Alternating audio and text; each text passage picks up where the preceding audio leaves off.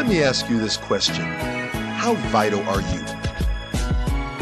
With your family, your job, your business, your career, in your circle of friends, how vital are you? You see, being vital means being essential, being important, being critical, being a key component.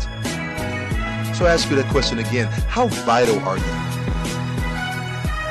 This begs the question, with all that you do, if you stopped doing what you do today, would anyone miss it? If the answer is no, or if you don't know, then you're not living out your purpose. It's your purpose that makes you vital.